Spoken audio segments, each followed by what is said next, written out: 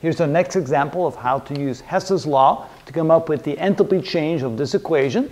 We have some reference equations here for which we have been given the enthalpy change. And with some combination of these, we might be able to create this equation right there. So this is the equation we're trying to obtain. And for this, we're trying to figure out the enthalpy change, the amount of heat either given off or absorbed through that reaction.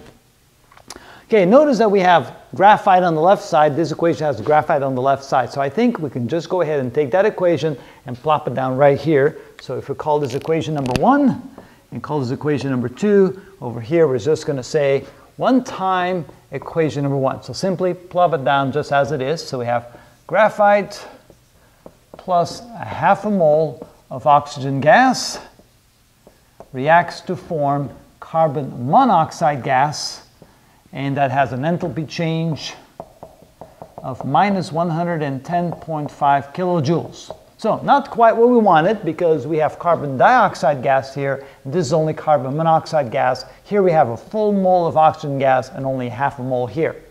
So I look at my second equation and I notice that I have carbon dioxide gas on the right side equation, which is what I want. So I think I want to take this and plop it down there. In addition, on the left side, I have a half a mole of oxygen, which would increase this to a full mole, and have carbon monoxide gas on the left side, which will cancel out the carbon monoxide on the right side for that one. So that looks like if I simply add those two equations together, I end up with the equation I'm looking for. Let's figure out if that's true. So here I'm going to take 1 time equation number 2. So simply take it and plop it down right there. So this becomes carbon monoxide gas plus a half oxygen, mole of oxygen gas gives us carbon dioxide gas, 1 mole of that, with an enthalpy change equal to minus 283.0 kilojoules.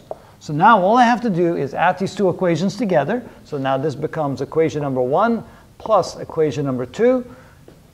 I can use 1 and 2 because they haven't changed. So if I do that on the left side, I end up with carbon in graphite form plus 1/2 mole of oxygen gas plus 1 mole of carbon monoxide gas plus another mole of oxygen gas. So those are all the reactants now of the combined equation. On the right side, you end up with 1 mole of carbon monoxide gas and 1 more mole of carbon dioxide gas. Of course, when I combine the two equations, I have to combine the enthalpies. So that means delta H is equal to, that becomes 393 minus 393.5 kilojoules. See, that's correct. That's 93.5 kilojoules. So now notice, let me get my other color pen here. Notice that we have carbon monoxide on the left side equation and carbon monoxide on the right side equation, which means they cancel out.